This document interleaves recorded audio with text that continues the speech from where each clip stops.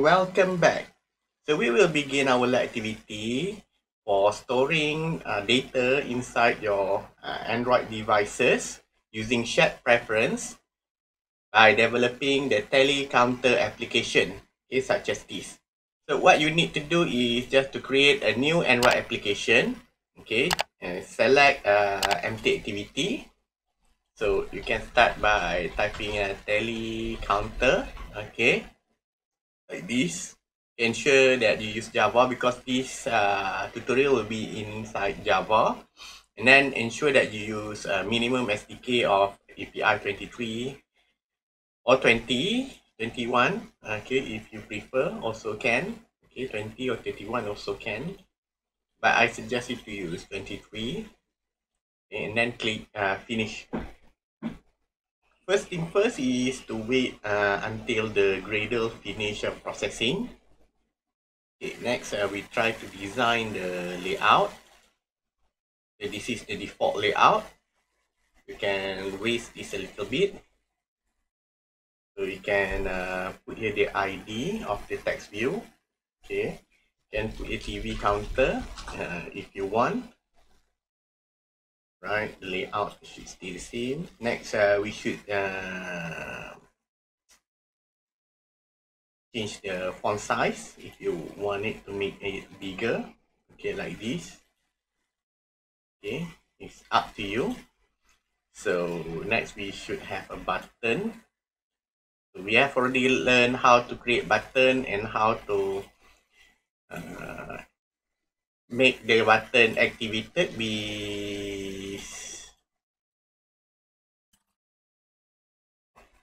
on click listener. So you can use on click listener to activate this button. So what I'm doing here is just to link this corner. So we call this constraint. Okay, I'm setting the constraint because we are using a constraint layout. Okay, if you read here, we are using constraint layout. So I'm setting the constraint for this button so that the button would be placed under this text, right? Like here. Okay, and then we should have another button for reset. A good practice if you can put the button at the bottom, one at the middle. So you can set any button. You can even use a floating action button for this. Okay, this seems to be easy. Alright, can even put it under here. Okay.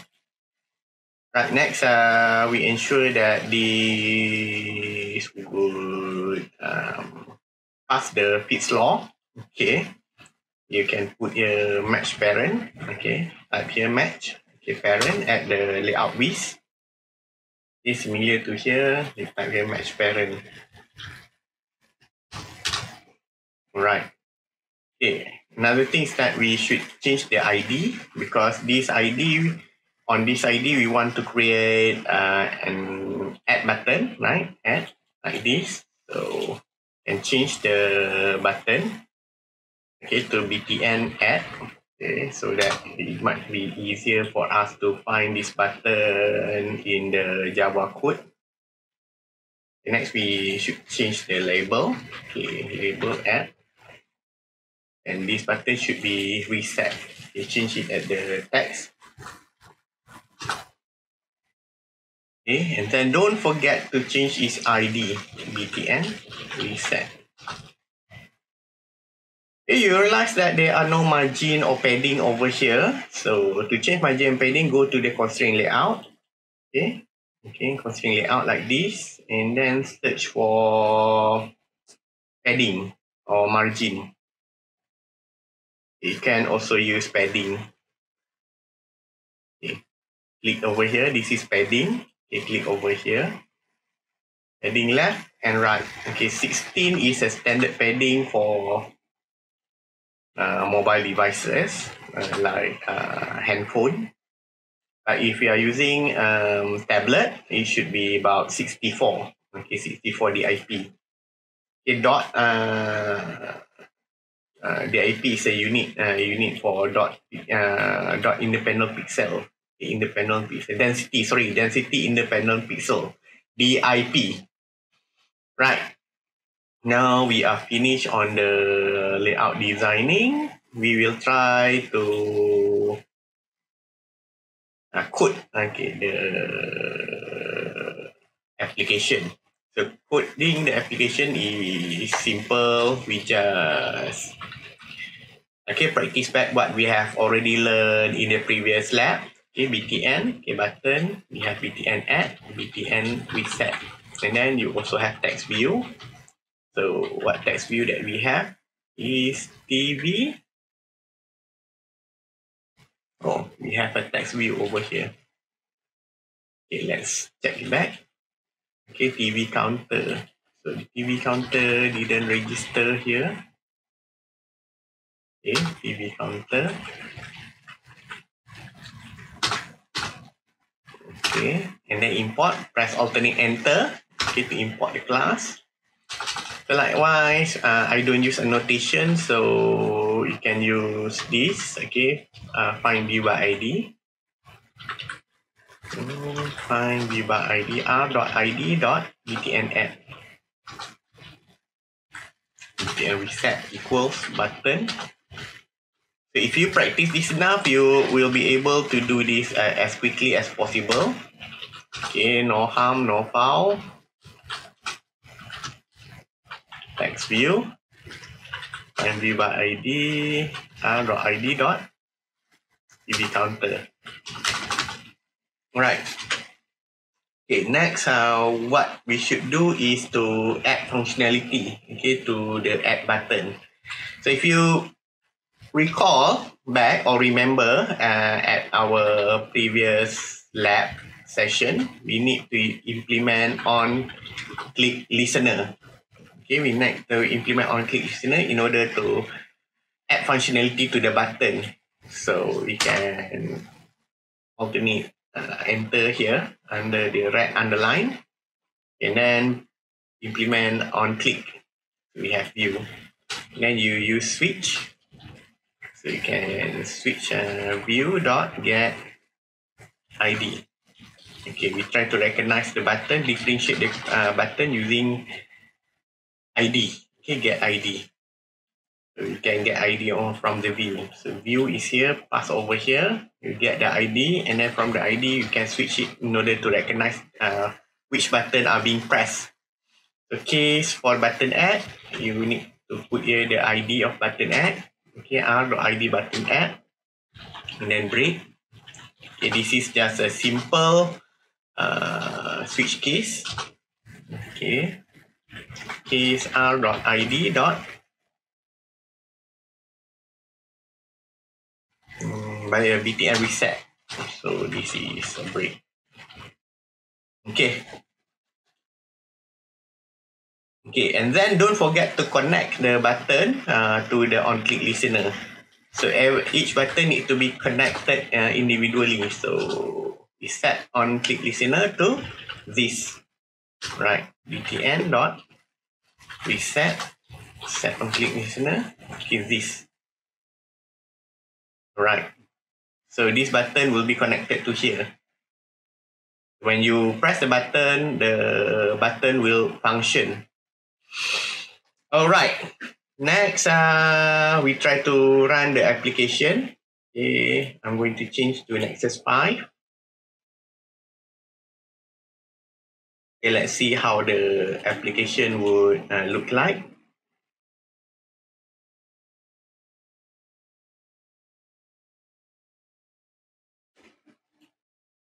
Right.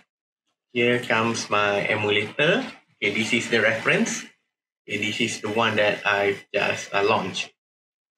Okay, we have two buttons. Okay, almost the same. Okay, this one have lower resolution. This one have higher resolution. Pixel 3. So why I use two emulator? Because I want to show you the differences between our design and then our progress, right? Like this. Right, next, we want to ensure that when we press add, the number will increase over here. So for that, we must have a counter. So int count, okay, like this. You declare a class variable, okay, a class variable like this. Int count, okay, sometimes you want to put a modifier, whether it is private or public, okay, and sometimes you just leave it just like this one, okay, become a public, yeah, public variable. Right, next what we need to do is to create a new method, okay, for adding. So we can create a new method, public void add counter. It can be like this. Oh, right, public counter. So you have count equals count plus 1, right, like this. Okay, and then don't forget that you need to initialize this to 0 or you will get an error. So you can initialize this below here, count equals 0, because onCreate will be called first. Count will become 0 when you click add. We call add counter, and the add counter will add 1 by 1. And then don't forget to display the result. So you can display the result by using TV counter dot set text, and then you can use this trick in order to avoid using or lengthy converter. You can also convert the integer to string, but sometimes I become lazy and just do like this, concatenate the integer with string for it to become the string. Okay. Oh, okay, like this. Okay, take a look at our progress. Okay, what left to do is to call this method. So you can call this method over here, add counter.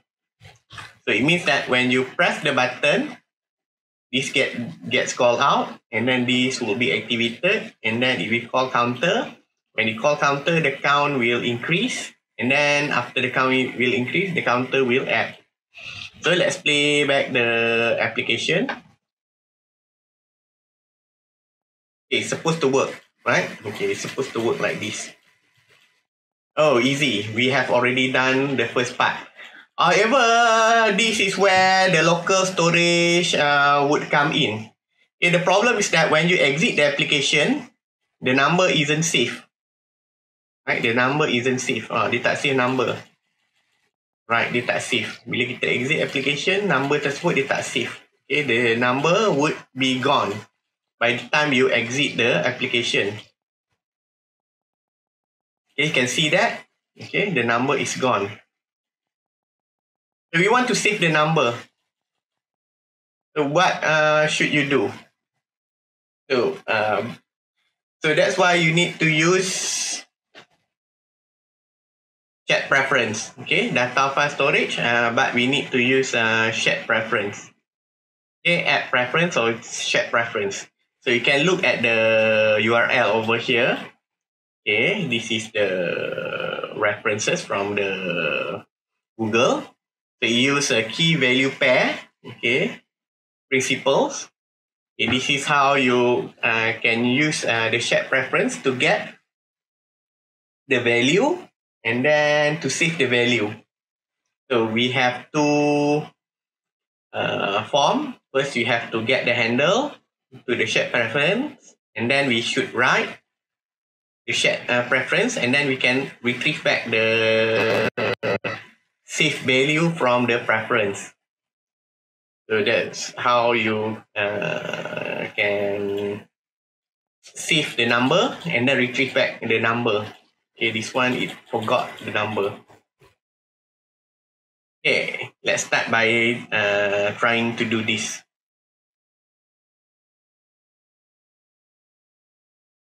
You can use copy, but I think this would entails a lot of modification. Right, for shared preference, you can type over here, shared preferences. Okay, shed pref. Okay, you can type it like this. If I'm not mistaken, shed pref, no S. Alright, we try to be consistent. Okay, like this one. Okay, declare a global variable, a global class variable or public variable or class level variable in Java. Okay, if this makes it easier, and then piece, right? Okay, context here you replace with this, okay, because this is the activity, and then R string. So the value, R string means the value. Okay, the value. You can put any value that you want. Let's say that you want to put a value as counter, okay, because you want to save the counter. Okay, and of course, context should import it by clicking alternate enter. Okay, by pressing alternate enter. So there you go. You have shed pref. Okay, what you need to do next is to save. If I'm not mistaken, to save, okay, to write to shed preference. You need to write or to save the data to the shared preferences. So in order to save the data, you need to have shared preferences editor. So where do you save the data? You can copy paste this, and then you have to imagine where you want to save the data. So logically, you want to save the data after you add the counter, right? Logically, you want to save data after you add the counter. So it means that when you press add, over here, the data is automatically saved. So when you exit the application, and then when you enter back, the data would not be lost like this. So you just paste it here, right? The editor dot put integer, and put here counter as the key, and then for the value, you put here count. So where I get the count is from here. And then apply. Okay, editor apply. Don't forget to put editor.apply right over here. So now the data is saved. Okay, is saved. But although the data is being saved, we haven't write the routine or the function to display the data when you start the application. Right, when you go back and then start the application, you need to have the data to display the data back. So when you play this, right, replay this, although the data is saved, but it's not retrieved. So when you click add, you click back, okay, it's still appear that it's not like being saved. Okay, because this is because you haven't load the data. So in order to load the data, so after you retrieve the shared preference, you need to get the data. So to get the data, you need to use count. Okay, type here count. Shared pref, get integer. Okay, type here get integer. You can put your count and then 0 for the default value. Or counter, sorry, counter. Right, because the name of the key is counter. Alright. So this is just for loading the data. Okay, load the data. And then this for writing the data. Is writing or saving the data. Okay, saving the data. So just like that, the data is retrieved. Okay, only that you need to display it back.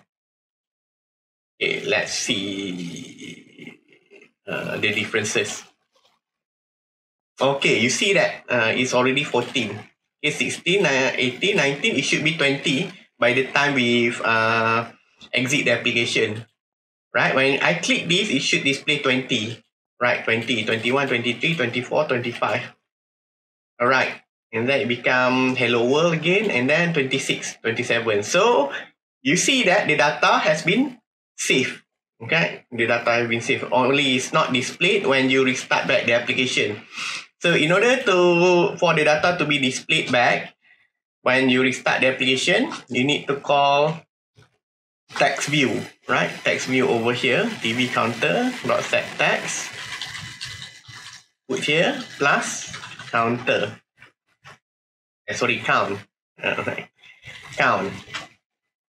So when you restart this application, right? Oh, reset hasn't been functioning yet. So you just press back. Right, okay. So it seems that the data is safe. So that's all how to use preferences to save and load the data. So you load the data like this. Okay, you have to declare the shared preferences. And then you load the data like this. And then you write the data like this. You can also put integer or put string. If you want to retrieve the integer, you just put shared preferences, get string. Kalau kata nak save nama lah, nama kita pakai string. Kalau integer, panggil get integer. Kalau float ataupun double, shared pref dot get float. Get float. Dia tak double. Dia punya ada float. Only we have float. So we can have float. Okay, wait. So wait like this, and then if you have the data about string, so string can be named. We can get the data like this. Weight like this. Weight we can retrieve it 0.0 default value. This is a default value if the data haven't been saved yet. Okay, and then you can put here name. So this is just how example on how you can retrieve the data. Right. So what's next? Right? What's next? Okay, we need to use reset. Okay, we need to make the reset functional. So to make the reset functioning is also simple. You just need to create another method, your own method. Okay. Okay, you can put a reset. Okay, counter. Okay, because we have add counter. Another one you can put reset counter. So reset counter, you reset it to 0. So recount. And then do not forget to set the TV counter to like this. Right? 0. Set it to 0. And then you save. Right? You save the preferences. Okay, to 0. Okay. And then the reset button have already completed.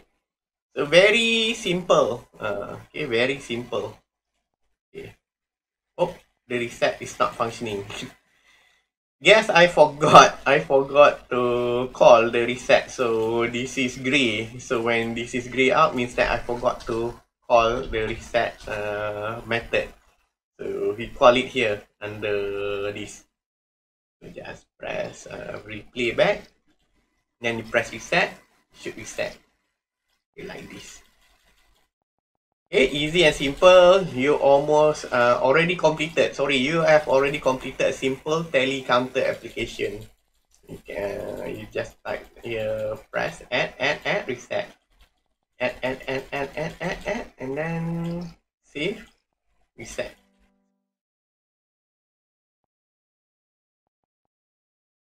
Right, next what we are going to do is a bonus scene. So bonus is that you can actually create some animation. So if you look here at the reference, okay, you realize that the number can be animated like this. Okay, number can be animated like this. Right, it's kind of pleasing to the eyes compared to what we have already created here. So in the right side, okay, the number is just static. So sometimes we want to make our application much more interesting, like it is alive. So for that, you can use the count animation text view library. So the count animation text view library will allow your numbers to be shot up, right? Like this, okay, to be shot up. So how to use them? So how to use the count animation library? Okay, you just need to copy this, alright, at the end of the build Gradle. Just go to the app level Gradle script. Okay, here, okay, module or app level, you have telecounter.app over here. Double click them, and then you can just add them just at the end of the implementation. Sorry, not over here, but over here. Right. So we just replace compile with implementation. Okay. Just as easy as that.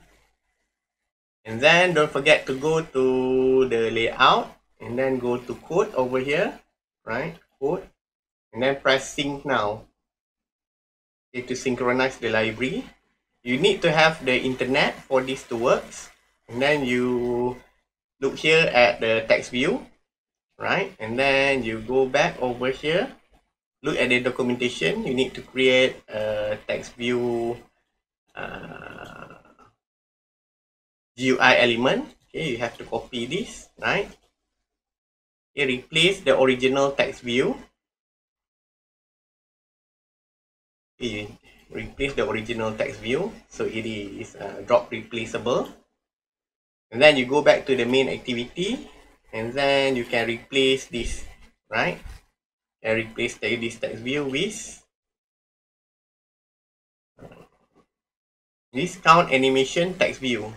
So you copy here, count animation text view. So don't copy the M, but the class name only, count animation text view. So count animation text view, replace this, and then you press Alt Enter to import, and then you also need to replace this. Okay, custom this. Alright. Okay, next, just refer back to the documentation. Okay, you can set the animation and then set the count animation. So count animation means that this is 0, this is the end number. Okay, animation duration means the how long the animation will play out. So 5000 means for 5 seconds. Okay, 5000 means 5 seconds. So surely you do not want the animation duration to go to 5 seconds because this will slow down your application. So you can set for lower count, right? So this set text, you replace it with set animation duration. Okay, let's say about 2 seconds is enough. Okay, and then set.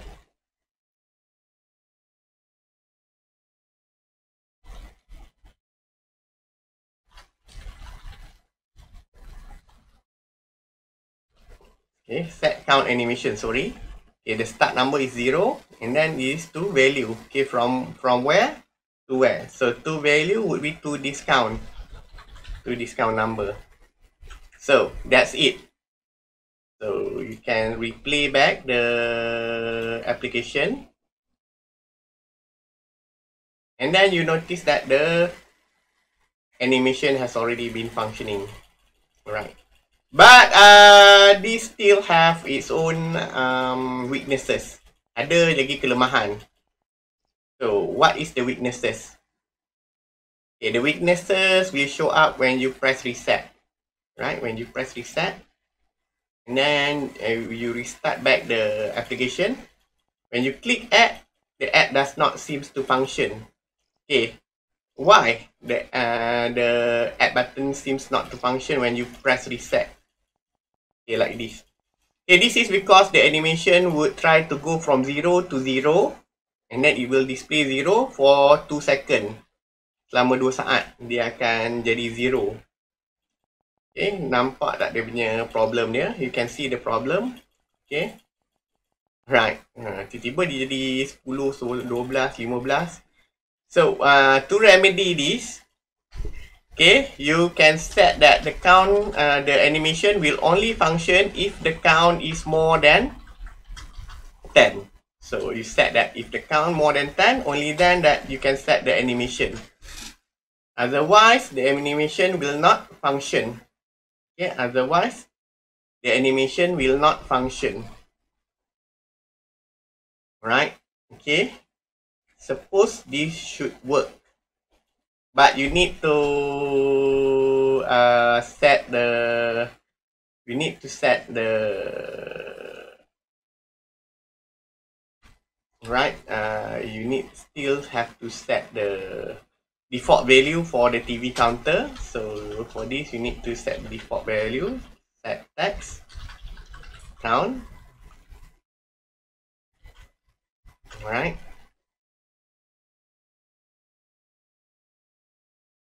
And then you press replay. See if it's supposed to work. Okay, this one does not work. Okay, why it does not work? Because, okay, I haven't put here as plus. Okay, you need to put plus like this. Okay, now it's working. Now it's no longer lagging. Now it's no longer lagging.